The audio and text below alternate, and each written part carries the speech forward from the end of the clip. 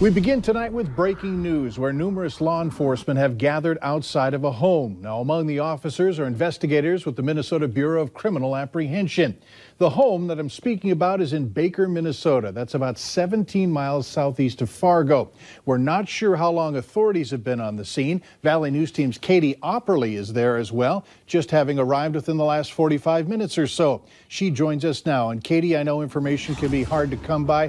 What can you tell us about the scene? Mike, I'm currently here off of 118th Street South in Baker, Minnesota. There is the Bureau of Criminal Apprehension here on scene, as well as the Clay County Sheriff's Office and other investigators. If you take a look down this road of 118th Street South, you can see officials surrounding a house at the end of the street. Officials' vehicles lined down the road. Officials were seen taking pictures and collecting other evidence from this house and a dumpster near the house.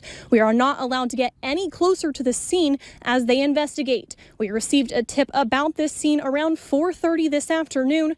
Officials tell us they are not releasing any information at this time as they are doing their initial investigations. They also tell us that once they complete that initial investigation, that they will be providing us with additional information about this incident. But for now, reporting live in Baker, Minnesota, Katie Opperly, Valley News Live. All right, thanks, Katie. And if we get more information, we'll go back to her live. Otherwise, look for updates on our VNL News app. The man who